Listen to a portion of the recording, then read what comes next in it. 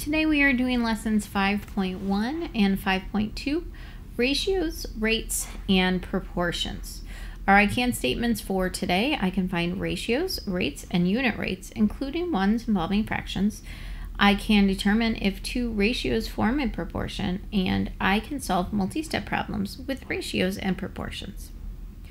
So for our first type of problem, they're going to give you a situation and they're going to ask you to find a ratio. Ratio is comparing those two numbers, similar in a way that a fraction compares two numbers, but instead of a part to whole relationship like a fraction, it's just showing two parts together. So our situation here is there are 45 males and 60 females in a subway car. The subway car travels 2.5 miles in 5 minutes. So the first one says find the ratio of males to females. So there are 3 different ways that you can write ratios. You can write them with a colon, with a fraction bar, or with the word to. So you can choose the form that you like best. Usually for ratios, a lot of times I write them with a colon, so that's what I'm going to do. 45 males to 60 females.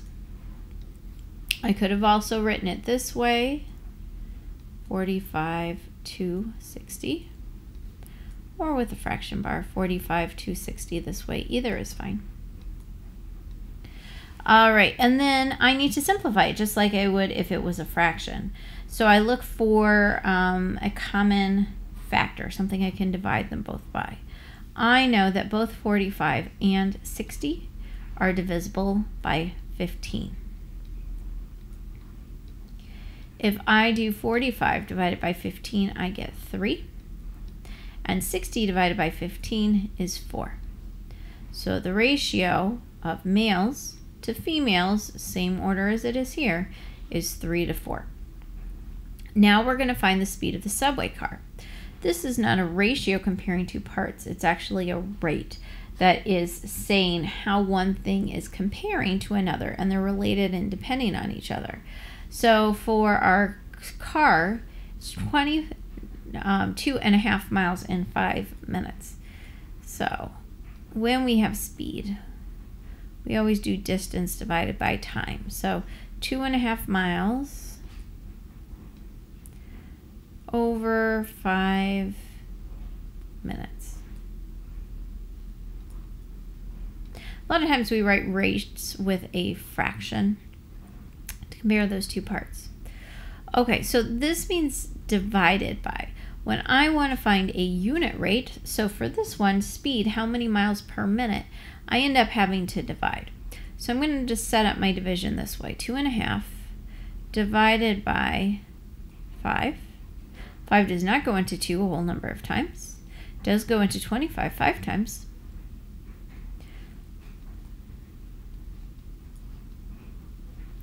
So my simplified rate is 1/2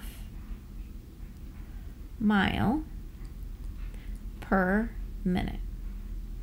I like to write the slash for my second symbol there on a rate, but you could write miles for 1 minute, in 1 minute. You could do 0.5 over 1, but that's my rate. My speed is how much per minute or hour or whatever your unit is. All right, let's look at our second example. So this is a ratio table, and a ratio table shows how things are being compared, and in a way that has a pattern, a multiplication-based pattern. So it says the ratio table shows the cost for different amounts of artificial turf. Find the unit rate in dollars per square foot. Unit rate here means how much for one. So I want to know how much for 1 square foot. So I'm just going to squeeze in an extra column here. I want to know for 1 square foot, how many dollars? So here's our pattern on our ratio table. We are multiplying by 4, so it's 25 square feet costs $100. And if I multiply both those by 4, then 100 square feet is $400. If I multiply by 4 again, I've got 400 and 1,600. From one column to the next, whatever I multiply on the top, I have to multiply on the bottom. But I can also work backwards. It doesn't always have to be times 4. It can be times anything. On this one, I'm going to divide.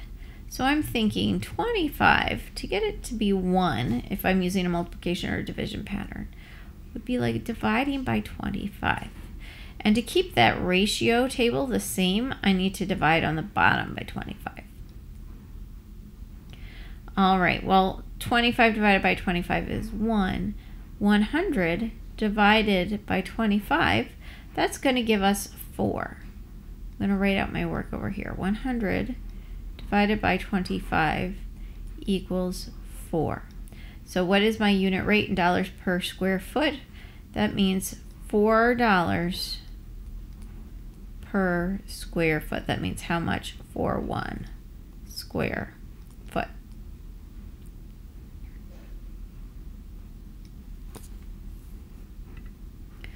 All right, let's take a look at this next one. So here's another ratio table. This ratio table shows the distance that the International Space Station travels while orbiting Earth. Find the speed in miles per second. Go ahead and pause the video and try this one on your own.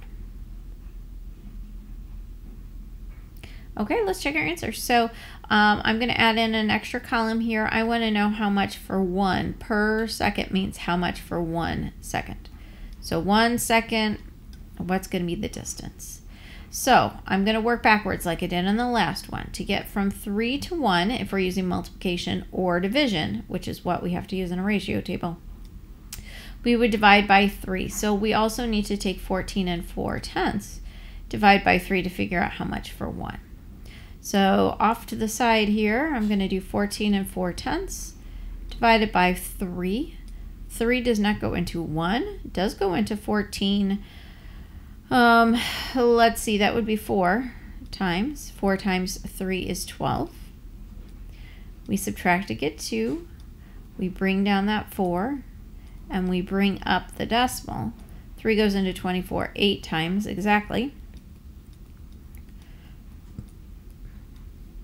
So I have 4 and 8/10. So our speed in miles per hour would be 4.8 miles, not miles per hour, miles per second, miles for each second. On a rate, you've got 2 important labels there. Miles and seconds, you have to have both parts. You can't just write miles. 4.8 miles means that's your distance. 4.8 miles per second means how fast you're going. It's a very different thing. All right, let's take a look at this graph. It says this graph shows the speed of a subway car. Find the speed in miles per minute. Compare the speed to the speed of the subway car in example 1.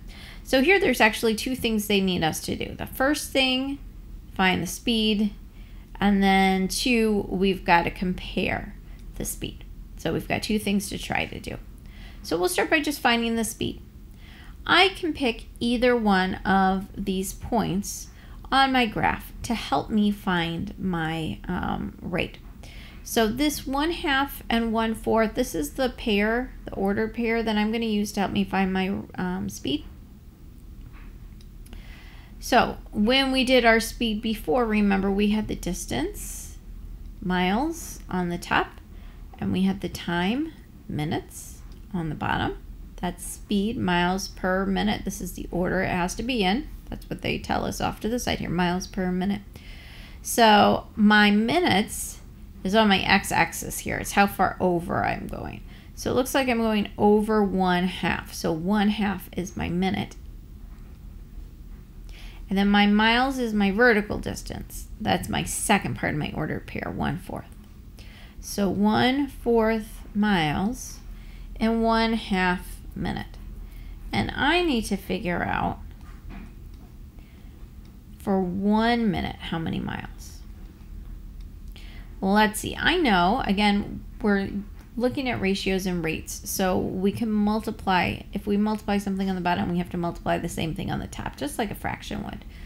I know if I do 1/2 times 2, I can get that to equal 1.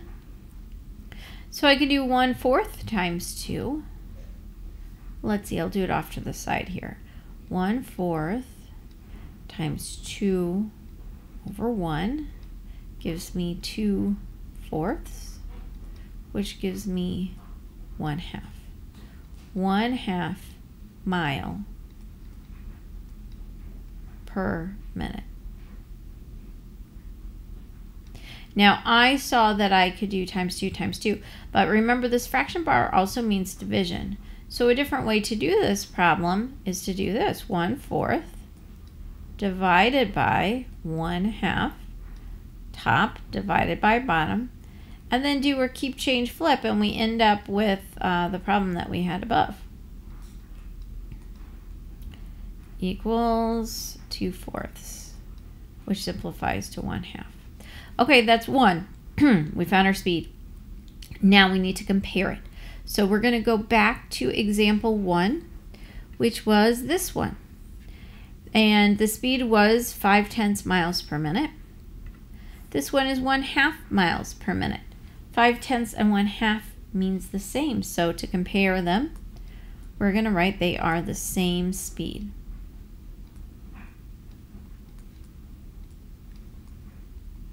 When they ask you to compare something in math, they want you to determine which one is bigger, or are they the same? So they are the same speed.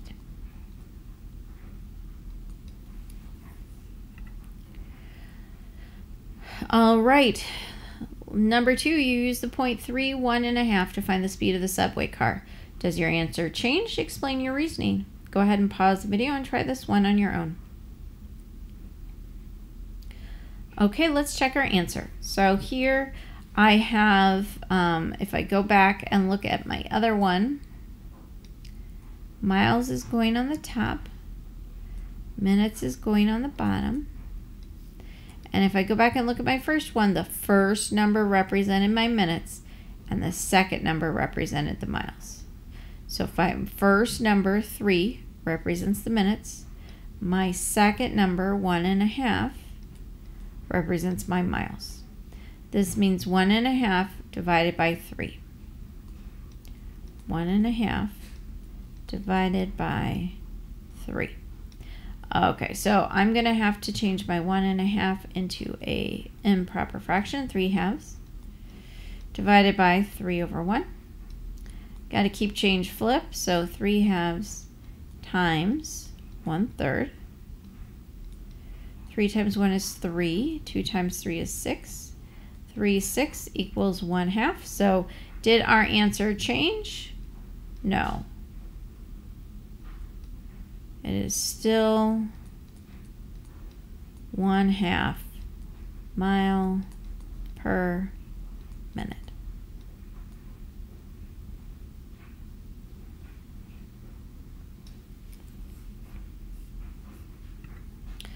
All right, example 4. It says you mix a 1/2 cup of yellow paint for every 3/4 cup of blue paint to make 15 cups of green paint. How much yellow paint and blue paint do you use? So there are a couple different ways to solve this one. This is a tricky type of problem. So I'm going to show you 2 different methods that you can use for the same problem. And then when you see similar problems in your homework or on a test, you can decide which strategy you like best. So method 1 is a ratio table. So here I have columns for yellow paint, blue paint, and total, which is the green. If you mix the yellow and the blue, you get green paint. Okay, so 1/2 cup of yellow paint for every 3/4 cup of blue paint makes basically like 1 batch of green paint. So in order to figure out the total here for each row, we have to add. And with fractions, you have to find a common denominator. So instead of 1/2, I'm going to multiply by 2/2. I'm going to make it into 2/4 plus 3/4 equals 5/4. I'm going to actually keep that as an improper fraction here because my next step is going to be multiplying in my ratio table, just like we multiplied in the ratio tables over here in example 2 and number 1. We multiplied from row to row. We're going to do the same thing here, except instead of side to side, we're going to do it up and down. So I have 5/4. I want to get rid of that fraction part on the bottom. It'll make it easier for me to do my ratio table. So to get rid of that divided by 4, I'm going to times by 4. And I need to do it to every row in order for my ratios to stay the same. So I'm going to times by 4 here. I'm going to times by 4 here. That basically gets rid of my denominator. I'll show you why off to the side. So I'll do my yellow first. 2/4 times 4/1. My 4's cross cancel, and it leaves me with 2. 3/4 times 4/1.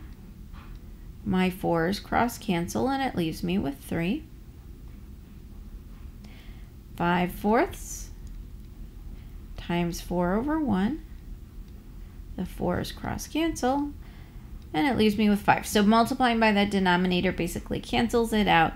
It leaves me with nice whole numbers. Let's check. 2 cups of yellow plus 3 cups of blue equals 5 cups of green. Okay, great. That makes sense.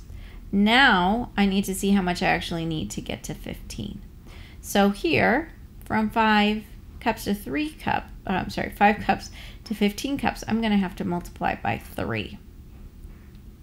Because this is 3 times bigger than this kind of middle batch that we made. So we're going to have to do times 3 to every column to keep those ratios the same. So 2 times 3 is 6. 3 times 3 is 9. 6 cups yellow plus 9 cups blue does equal 15 cups of green. So my answer here is 6 cups yellow and 9 cups blue paint. That's my answer.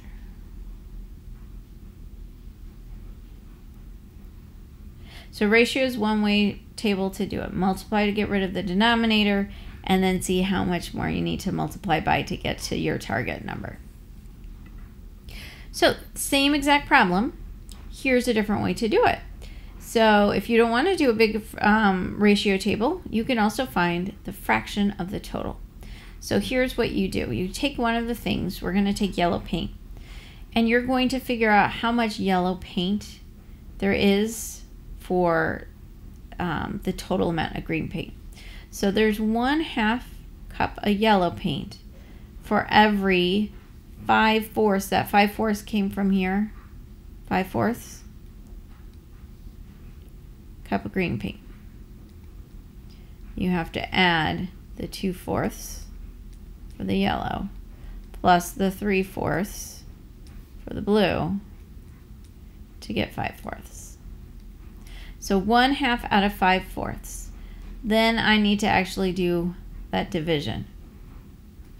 1/2 divided by 5/4. Keep change flip. 1/2 times 4/5. All right, let's see. I'll just multiply straight across. 4 times 1 is 4. 2 times 5 is 10. Fractions, you always need to simplify. If you can simplify, 2/5. So when I did 1/2 yellow paint for every 5/4 cup green, I get the ratio of 2/5. That means yellow paint makes up 2/5 of every cup of green paint. So now I take this times the total to figure out how much yellow paint is used. So 2/5 times 15/1. I'm going to cross cancel here. 5 divided by 5 is 1. 15 divided by 5 is 3. 2 times 3, 6 cups of yellow paint used. So if there's 15 cups total, and 6 of them are yellow, that means that we have 9 cups of blue paint. So that's a different way of doing it. Combining, seeing how much paint you have in one batch, and then dividing to figure out what fraction of yellow paint there was in one batch, and then multiplying that by the total amount of paint you have to find out how much you would need. So same problem, 2 different ways to solve it. All right, so all of that was 15.1. Let's go ahead and take a look at 15.2. So key idea, proportion is an equation stating that 2 ratios are equivalent, which means equal. two quantities that form a proportion are proportional. So this proportion is read 2:3 as 4:6. It looks like 2/3 to 4/6, but it's a comparison of those values. Okay, so tell whether 6/4 and 8/12 form a proportion. So there are a lot of different strategies that you can use for this. So I'll show you a couple different ways, and then you can always pick the one you like the best.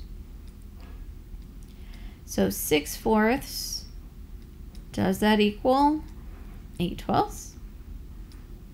Well, let's see.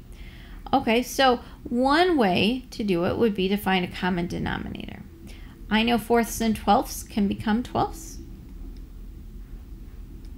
So if I do 6 times 3, I get 18.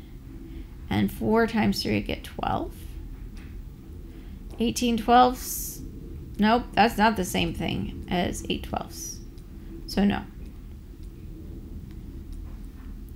Another way to do it is to do simplest form. So if I do 6/4 and I simplify it by dividing by 2, I get 3/2. And then if I simplify 8/12 and I divide by 4, I get 2/3. These are not equal. If it has to be a simplest form, has to be the same. And then one last way to check is by using cross products. If you have two proportions that are proportional, if you multiply the diagonals, they'll be the same. So 8 times 4 is 32.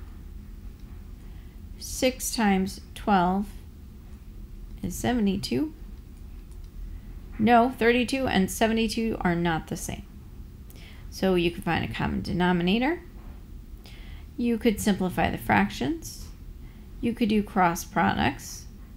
You could also make them into decimals and see if the decimal forms are the same. So there's lots of different ways to compare. All right, so we're looking at ratio tables here.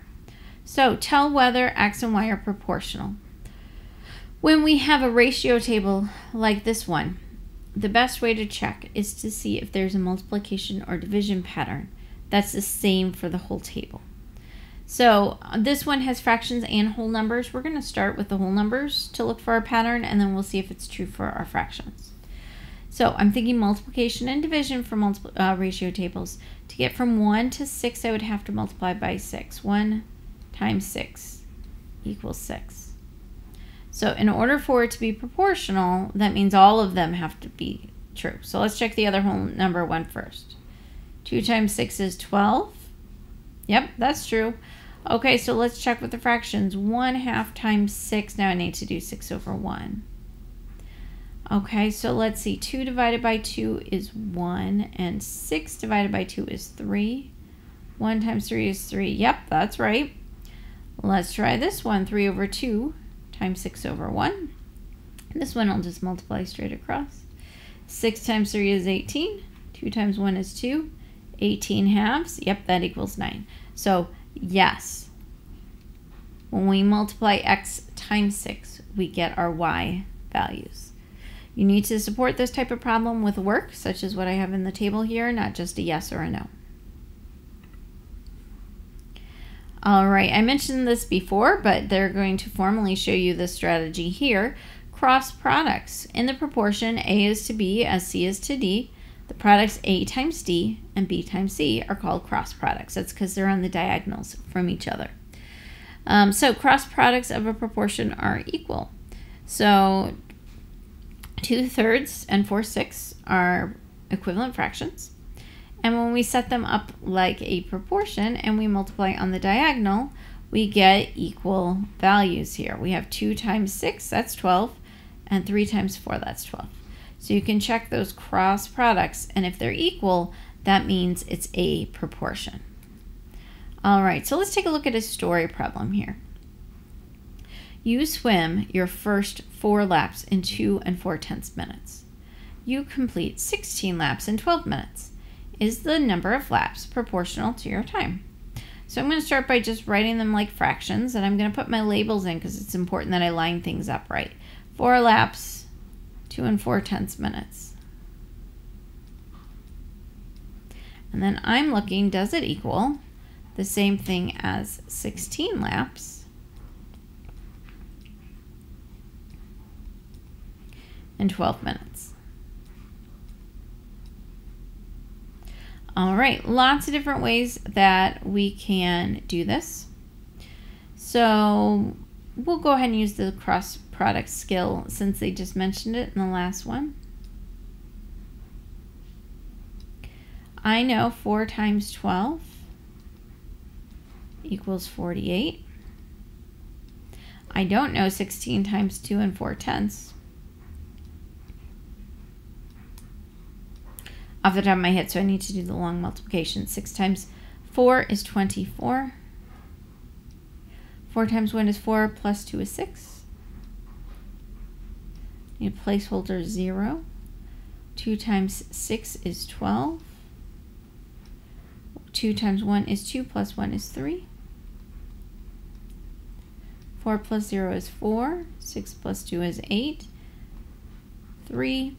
1 decimal, 1 decimal.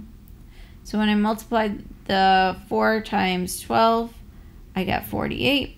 When I multiplied this side, I got 38. So is it proportional? No. Personally, here's how I would have done it. I'm going to switch colors here. I know 4 laps times 4 equals 16. That's a multiplication pattern that I can see pretty quickly. Then I think it's 2.5 times 4 going to equal 12? No, 3 times 4 equals 12. 2 4/10 times 4 is less than 12. So that's another way to check, just multiplying straight across to see if you can make them equivalent fractions.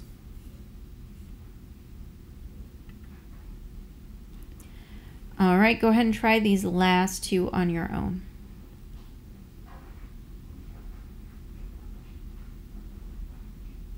All right, let's check our answers. So an example of 2 ratios that are equal, and explain how you know. So let's see, I'm going to just make 2 4ths and 3/6. How do I know? Well, they both simplify to 1/2. Or if you did cross products, 4 times 3 is 12. 2 times 6 is 12. So I could compare simplest form, cross products. 2 ratios that are not equal.